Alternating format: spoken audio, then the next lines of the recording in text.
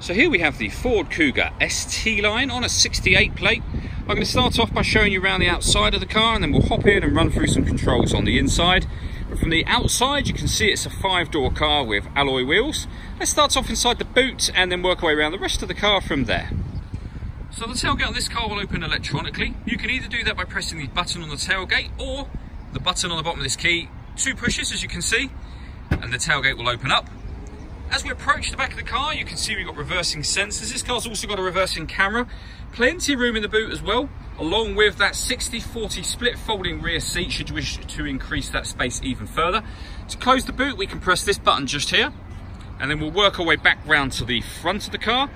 Once we've done that, we'll hop in and run through some controls. But now that we've done a full circle of the car, you can see that it's in excellent condition the whole way round, and a great looking car as well.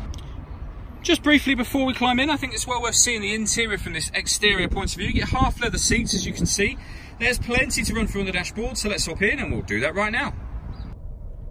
Okay, so now that we're inside the car, we're going to start with the dials. On the left-hand side, we have the rev counter, and on the right-hand side, the speedometer. At the bottom in the middle, we've got the fuel gauge and coolant temperature gauges, and then above that, the trip computer, which includes the total miles for this car, and they are 6,215. The information displayed above that can be changed using buttons on the steering wheel, so you can see that you've got trip computer information there. So you've got 4 bits all at once, or lots of individual bits. You can leave it on any of these pieces of information, or you can have this digital readout for the speedometer, which is particularly handy. If we back out to the steering wheel, these are the buttons I was using just a moment ago, beneath which we've got cruise control and speed limiter. And then over on the right hand side, we have stereo controls, and that button in the middle is the voice activation for your phone. So hit that button, ask it to dial anyone in your contacts list, and it can do that for you without you having to take your phone from your bag or pocket. That is, of course, once you paired it up, and that is done over on this central screen just here. Hit pair phone. Search for your vehicle on your device and select it once it is found. And then just follow those instructions on screen.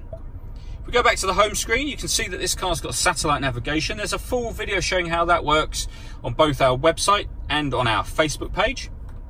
And then in terms of music, we've got AM, FM and DAB radio. We've got a CD player, and you can stream music wirelessly via Bluetooth audio as well. So once you pair up your phone, not only can you make and receive phone calls, you'll also be able to listen to your music directly from there. I mentioned that this car had a reversing camera. So that's a full color camera, as you can see, with guidelines showing you what direction the car is headed in relation to the image that you see on the screen. Working our way down, we've got dual zone climate control, so you can adjust the passenger and driver temperatures, the fan speed up or down.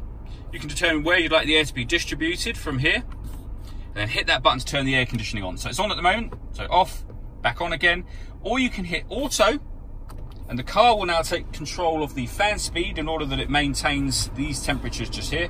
So override that, just readjust the fans to your own level. For those colder winter days, we've got a heated rear screen, heated front screen, and heated seats, both driver and passenger, with 3 different heat settings each. Below that, we've got stop and start. So this car is designed to cut out when it's stationary in traffic to save you fuel. Hit that button to turn that system off. This button opens up the tailgate from inside the car.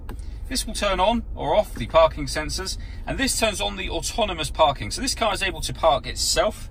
It can either parallel park or perpendicular park, and we have 2 videos on our website and on our Facebook page that show exactly how this works. They show it working, so it's well worth checking those out.